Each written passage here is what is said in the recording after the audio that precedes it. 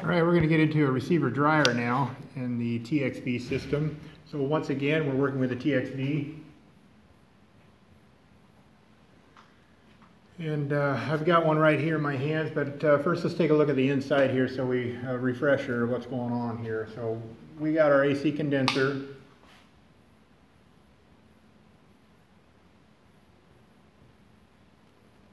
AC compressor.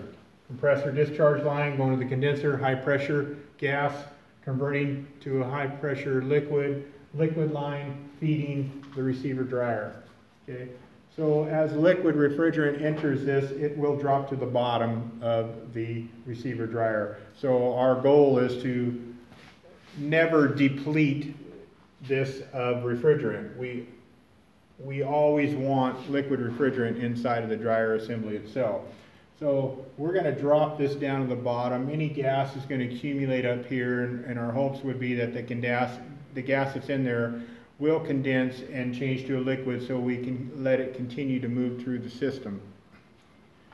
As we leave the receiver dryer, we have to ensure that we are drawing liquid refrigerant out of the bottom down here.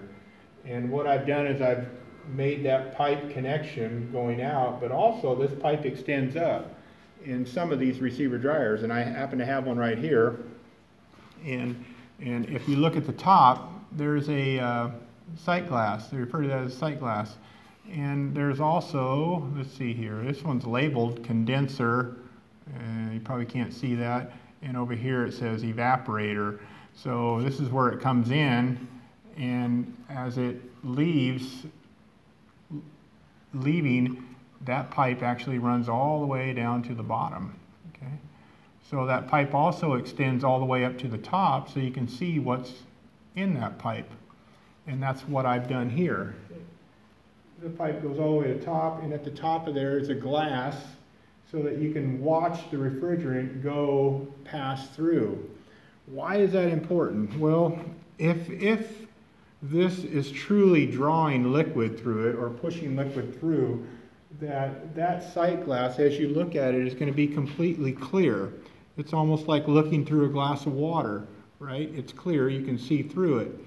If I mix that with air, or in this case, refrigerant that has not condensed yet, so it's still in the gas form, what would happen is the level in the bottle would drop down to the point to where we're drawing some refrigerant and some gas. And when that's happening, if I look in the little sight glass right here, I'm going to see all this aerated bubble stuff flowing by, which is an indicator to me that the level in the bottle is too low. I don't have enough refrigerant in the system. So that's a nice feature if they happen to have a sight glass on the receiver dryer. So I can look at that. Hopefully that makes sense to you. So we're going to draw, and we want liquid to continue through the system and move on to the expansion valve in there. So inside of here, if you can see that, there is a screen in there. Once again, we are drawing liquid refrigerant, and there should be AC refrigerant oil within that. So we keep the oil moving through the system this way, other than what's the design of an accumulator. Also, this still has one in there.